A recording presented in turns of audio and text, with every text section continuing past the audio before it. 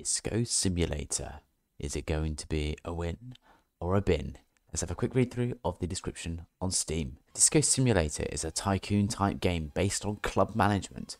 Your task will be to set up the club from scratch, put up walls, arrange furniture, hire staff, plan events, invite artists, put on concerts, create your own club. So this is, as it says in the tin, a disco simulator, or a nightclub simulator is possibly more accurate really.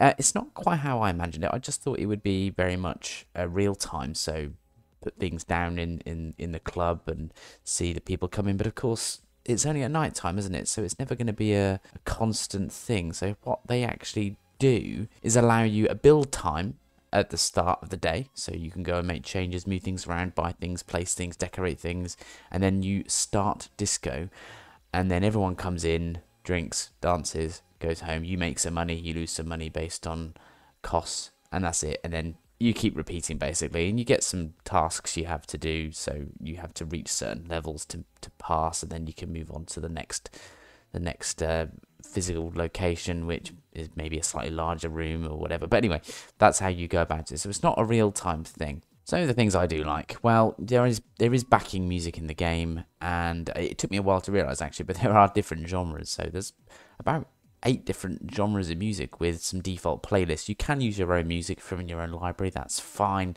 It doesn't affect anything you do, so people will still dance in the same way, which is actually a negative depending on whatever type of music you play, and the dancing doesn't fit the timing of the music or whatever. But no, there is, to keep it positive, there's a good different amount of default music genres. The music's a bit cheesy because it's presumably unlicensed, but it's alright, you know, it allows you to pick something that you want and you can mix it up a little bit. Quite a lot of different types of building as you go through the game. I've only done a couple of levels, but you can see what you can potentially unlock in the future. So different shapes and sizes of buildings, just to give you a little bit of variation. So there's a bit of a positive there, albeit a slightly mild one.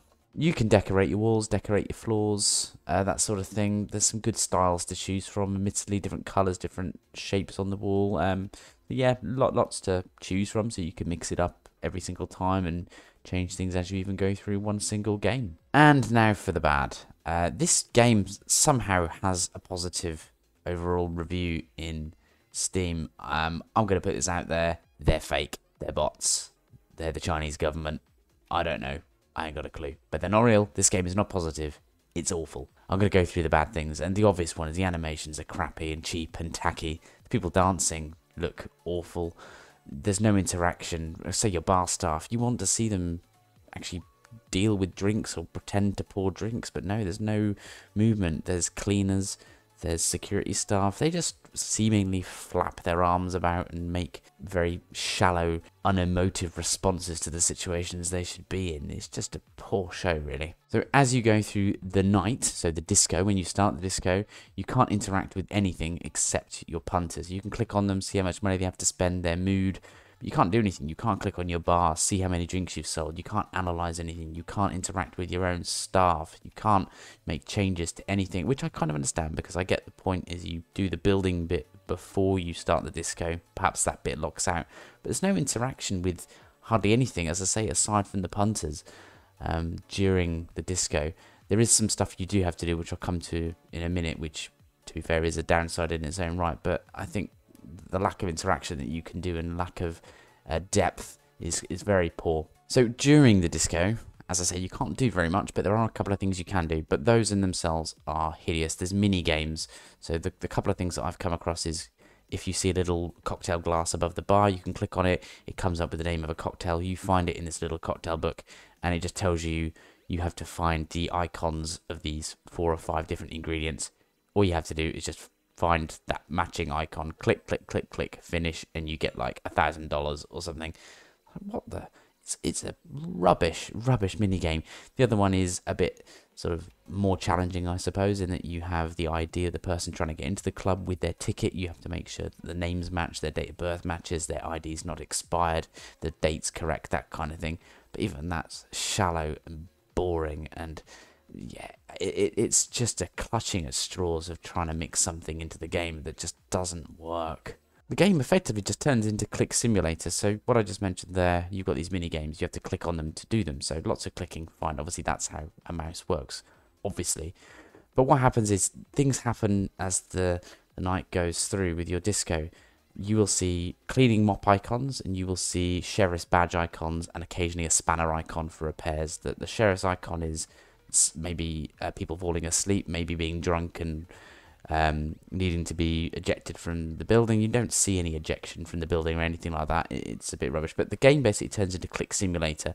So you can either click on an incident. So for example, you click on a mop icon indicating some dirt on the floor or a smashed glass or spilt drink. You begin to eventually not care what the thing is on the floor or the situation is, because you're just doing it as a matter of course. So you can either hold down your mouse button, and then in time you will resolve the issue yourself, or you hire cleaning staff, security staff and maintenance staff, and you click another button and they will come and deal with the incident for you, again with lack of animation or actually any real immersion in what they're doing. And it just turns into Click Simulator, because you have to play this game on quite a high speed, for otherwise it takes ages. And all you end up doing throughout the whole disco, rather than look at your structure and what you've actually built, all you're doing is just dealing with mop icons, sheriff's badge icons and spanner icons. And all you're doing is clicking on it and assigning one of your staff to it. That's all you're doing, and it's awful. The game is basically Click Simulator, and a game called Click Simulator is not going to do it for me. It's not going to do it for hardly anybody. It's ridiculous. There's no fun in this whatsoever in terms of what is going on during what should really be the best part of the game. You're seeing people enjoy the environment you've built. Well, you can't, because you're busy clicking stupid pissing mop icons. Occasionally you will have to book entertainment as part of your tasks to be fulfilled. So for example, the ones that I did, you have to bring in a DJ and get him to fill one of the slots.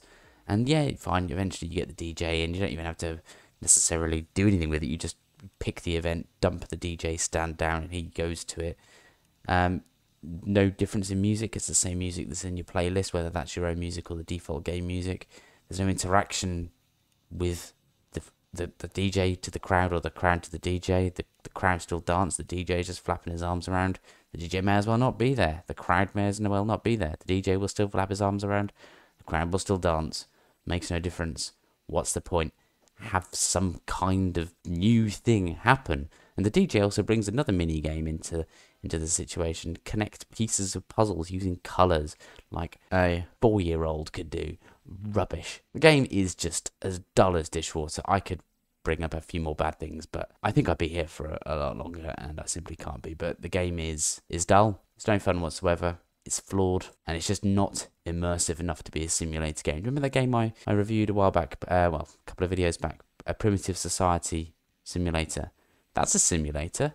Yes, it was flawed, but it immersed you into the environment. This does none of this. Absolutely miles off what it should be. It needs improvement. I don't care if it's in early access. I don't even know if it is. I can't bother to check. The positive review in Steam is a lie.